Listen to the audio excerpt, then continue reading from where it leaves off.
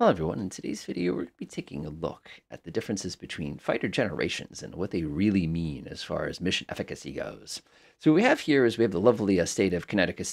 They've broken off again. Apparently there was this row about the New England Patriots and the Yankees and the Red Sox, and it just got serious, and all of a sudden they had a bunch of military equipment and said nobody can come here anymore. So what they've done is they built themselves a little no zone around the state, and they're going to defend themselves with a wide variety of all sorts of interesting museum pieces here, as well as SAM sites, cross-guarding radars. There's all sorts of really good stuff. There are visual sensors. Pretty much everything's ready to go down here. And what we're going to try to do is we're going to try to strike at this particular lovely state and some of its very, very high-value targets in it. Of course, the real high-value target would actually be down here at the Naval Submarine Base. You get a hit on this thing, you get like 9 submarines for free. That's really hard to recover from. On the flip side, hitting an airbase and blowing a couple airplanes, you can replace those pretty darn quick. So we're going to strike the airbase because we're stupid like that. So as far as resources we have on our side here, we have a KC-135 as well as an E-3 to help us out. And going up to Portland, where our little airbase is going to be located here, we have 12 F-16s to help us out with this. And again, F-16s aren't the end-all be-all, but that's kind of the point of the scenario. So I built a relatively straightforward strike. There's not a lot of weirdness as far as the actual organization of the strike goes. Basically, we have 6 strikers and we have 6 escorts, if you want to kind of think about it visually another way. So here comes everybody. You can see we've already identified several of their damaging, kind of interceptor aircraft have already launched.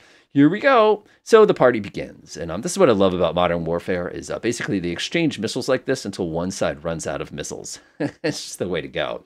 Now, of course, your tactical brain's going, why did you not come in at low altitude? Why are you not doing standoff jamming? Where are your decoys and all those other kind of fun standoff things? I'm not going to do that because that's not going to demonstrate my point correctly here. This is a very foolish way to go about this attack, but you'll actually be surprised how successful I can be, even with an F-16. Of course, all the SAM batteries are quickly oh, lost another one. We are rapidly going through all the surface-to-air missiles that can possibly be launched at us. Oh boy, here we go again. It's so much fun to watch. It's like a bunch of bees. And if you wonder what that big scattering is that you see right there, they're basically attempting to refuel there. And some of them probably got a little bit of gas, and the rest of them are going to make their strike here. Oh, there we go. We got one striker through, and the striker got splattered, which is unfortunate. We did hit the airbase, though. Here comes the rest of them. They're running in here. Again, they're trying to do their best job to escort the strikers. I'll get my mouse out of the way so you can watch this absolute... Oh, here we go again. That's so fun to watch. It's just like, wow, you just shot off about $75 million worth of taxpayer money and didn't achieve anything. So, of course, I needed a lot more refueling for this mission, but that's okay. They're going to try anyway. So they're still spamming at each other, and the mission's over, as you can see. Now, what you probably observed is not a lot of F-16s got through. And as a matter of fact, if I were to load up my losses and expenditures here, you'll see I lost half of my total F-16s here. I went through, oh my God, those things are expensive.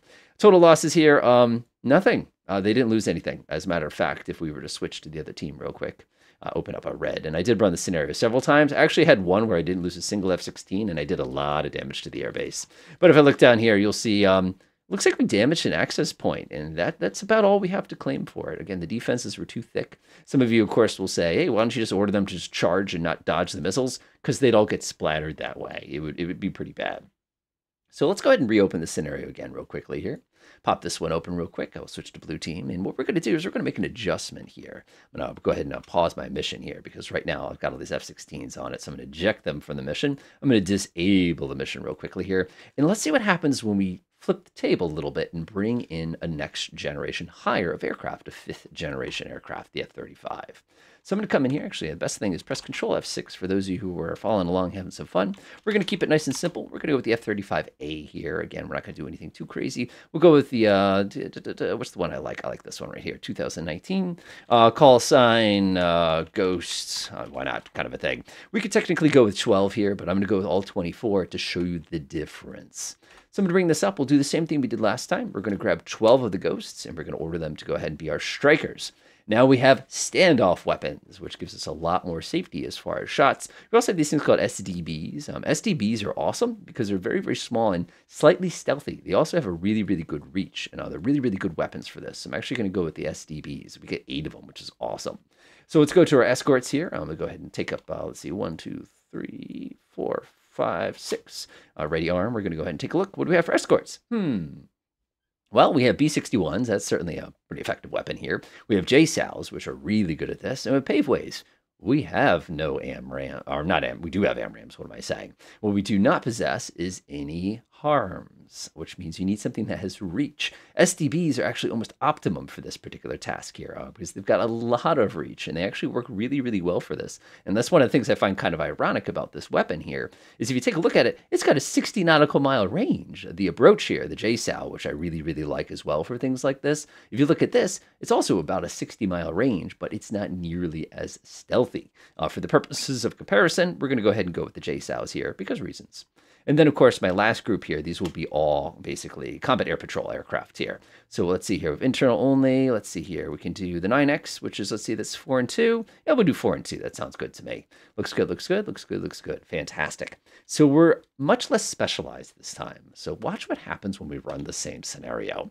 So let's go ahead and toss everybody into the bin here. Actually, this is the dumb way to do that. Please don't do that next time. So what we're going to do is we're going to make sure only the ones that we actually need are programmed here. So a 1, 2, and do we need 3, 4, 5? Let's see here, 6, 7, 8, 9, and we're going to do 10, 11, 12, 10, 11, 12. You guys are going to be my strikers. This is a cool, and of course we can grab the rest of them. Now these are going to be the ones you're going to add as escorts, but unfortunately I did everything in the wrong order. Give me a second. All right, now we can mark them as escorts. I did that backwards. You always do the escorts first, and then you add in everybody else. All right, looks good. So we have 12 and 12. So this is a very, very different sort of strike package. We have aircraft that are fabulously stealthy. We have very long-range weapons. And we also have the ability to drop things from so far away, the SAM site might not see anything. Now, the cool thing here, and I think you'll find this kind of interesting, is how unlikely we are to actually succeed at our mission, regardless of all these shenanigans. We'll take a look. All right, let's do it. Everybody's spinning. There goes the escorts. Everybody's going to start launching in a few seconds here, unless, let me double check my mission parameters here. Let's see here. Give me a moment. Aha. It helps if you make the mission active. I knew it was something simple. All right, let's go ahead and unpause, pause, pause, unpause, and I'll let everybody do their thing here.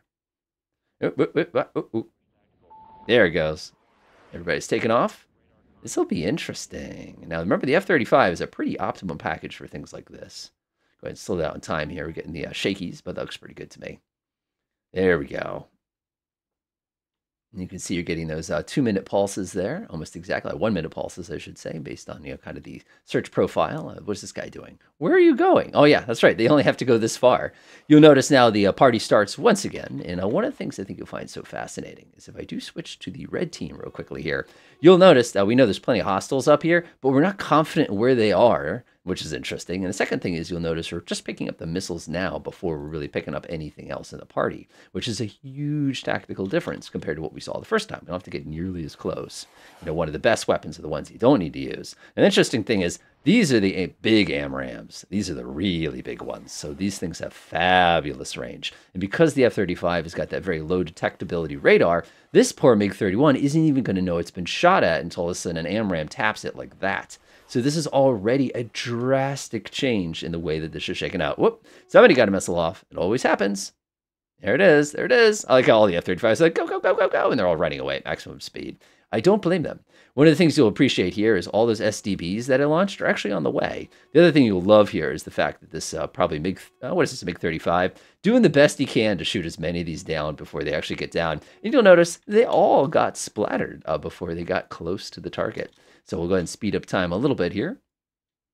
And you'll see everybody heads back. They break off their attacks and everything like that. I think everybody at this point is probably they're going to be our escorts, kind of a thing like that. Excellent. So let's go ahead and take a look at our losses and expenditures this time. And this is kind of amusing. We didn't lose anybody. Good, good. We fired about 24 AIM-120s. I don't want to know how much those expensive or how much they cost. We fired off a bunch of SDBs. We shot down 6 planes. Cool. But you'll see total damage here is basically minimum. We did very, very, very little damage to the target because all of those standoff weapons were all shot down. Now, of course, if we went back to our F-35s and traded them out with LGBs, we'd have a slightly different response to what would have happened here. You would have noticed that we got a little bit closer to our target, but we also would have been putting our F-35s in bigger danger. That just gives you an idea of how challenging this can be. Now, as a zinger, of course, we have to do this the fun way to end. What, you thought I was going to use lasers or something? Nah, we're going to use a B-52. So this is one of the most fascinating things of all, and I kind of hinted at this earlier, is that it doesn't work well. It's a too well defended of a target to use regular standoff weapons. You need something a little special. So what I've done is I pulled out the B-52 here, and I know that's not a comparison between the two generations, but it does a great job of proving my point. So I'm going to go ahead and pause time here, and we're going to be nice and irritating. I'm going to press Control F1 on, and I'm going to go ahead and select all of these targets throughout lovely Connecticut here. Go ahead and target that one. I'll go ahead and target this one. I'm using the decoy, by the way, if you're not sure what I'm clicking on here. And this is a neat little decoy. It's a stand-in OEC M1, which works really, really well. It's nice and irritating because it jams as well as basically circulates and tries to do things. I'm basically sprinkling these all around Connecticut now. Looks good, looks good. The people in Connecticut stand will never know what hit them until they hear it. So now that we've done that, we're going to go ahead and kick up things a notch here. Let's go ahead and target our original targets here. Again, trying to be somewhat fair here. Let's go ahead now. I think it's, there we go. There we go. Let's see, what do we want? Actually, we can do this the easy way. I'm just going to go Shift F1 here, click on this one real fast. Ooh, I have so many things to pick from. Let's see here. Each one of these is going to get one of these. Let's go ahead and allocate. That sounds pretty good to me. We got the ammo bunker, each one of you guys. That's going to get me 6 of those total. And you know what? I'm not really a big fan of the SA-21. I feel like it's a kind of a dangerous target, but unfortunately I cannot see it. We just have the tall rack. We don't actually have the SA-21. It's too well buried. But you know what? While we're at it, let's go ahead and hit that guy too, because, you know, no reason to be stingy. Let's see here. We'll fire one of those. And let's see here. We might as well be very disproving of the sub base here as well. Submarine pier. Ooh, that sounds like fun. Cool. Now, these are JASSMs. These things are basically stealth cruise missiles, and it's an interesting experience. And one of the things you'll notice is my B-52 has basically dropped his entire rack there. I can actually delete the B-52. And the thing you'll find so fascinating here is the way these work. Each one of these devices, basically traveling at high altitude, my actual cruise missiles, which again, I didn't take 25 minutes to program each missile with the most precise and efficient way of doing things. But we have all of these jammers coming in at the same time. So when we switch to this team, we get this wall of noise essentially coming in. You can see very clearly that as everybody runs up, everybody's got jamming on. And this is just an amusing little thing here. So all these weapons are coming in. All of our lovely, MiG-25, we don't have any of those, MiG-31s. We got the Sukhoi 37s, or 27s. They're all rushing in, and they're doing the best they can to basically chase these things down. We identified 2 of the JASSMs. Everybody's basically scrambling to go running after the JASSMs as fast as they can. We can see how they've lost sight of them, and then the jammers are jamming the other side of the jams. Maybe it's preserves. I think we're really dealing with preserves here, not jams. And you will notice we have struck the target perfectly. As a matter of fact, you can see we did substantial damage to the target. Not only did we do substantial damage to the target, but if I hit this button real quickly here, no, that one already struck. Yeah, our missile already actually annihilated the pier. And if I actually zoom in here, you can see that, it's gone. We basically dented it up. If there were any subs attached to it, they would have gotten pretty badly wrecked there. So you can see we have absolutely, utterly disorganized everybody. Now we send in the F-16s, and things would have been much more interesting for us. Let's go ahead and take a look at our losses and expenditures here. This is all it cost us, and yeah, that's about as much money as all those F-16s did. Losses, we got a couple MiG-35s for free on the ground. We also got 12 Sukhoi 27s for free on the ground. We didn't get any of the subs, sadly, but we also got one of their radars. So as you can see, even though we have that incredible technology, and you can see how all the technology, it all gets the job done, each really set has its own kind of things you have to do well, otherwise it doesn't work at all. Enjoy.